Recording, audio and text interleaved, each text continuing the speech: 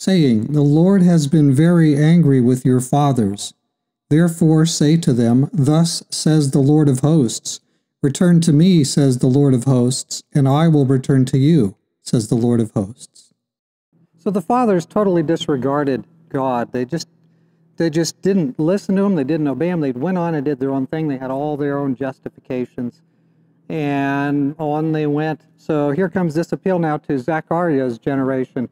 What will you guys do? Did you notice that threefold business there? Thus saith the Lord, thus saith the Lord, thus saith the Lord. It's not because Zechariah is somehow hard of hearing. It's because God wants them to say, this is based on my promises. He wants them to understand that. If you will return to me, I, God, promise, I will return to you. I, God, promise. Your promises, we all know about your promises. What about my promises to you? Lay hold of my strength, and I will take you where you need to go. That's the appeal to the next generation. What will they do with it? Sometimes people begin to think that they can't do anything, that we should just sit like a lump on a log and do nothing, and let all these things happen, and God will just sort of zap into it.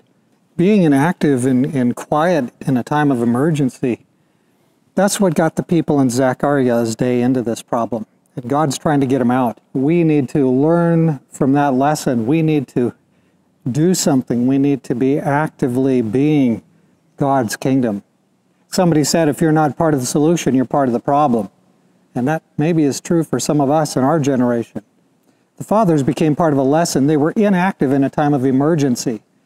And God hates that inactivity when there's an emergency, a spiritual emergency going on. And certainly in our day, I'd say we're in some spiritual emergencies. We need to find out what God wants us to do and then let him do it through us. And what might be part of our response? Well, we serve the Lord of armies. So if we serve the Lord of armies, then there's the military might of heaven on our side. Let's keep that in mind.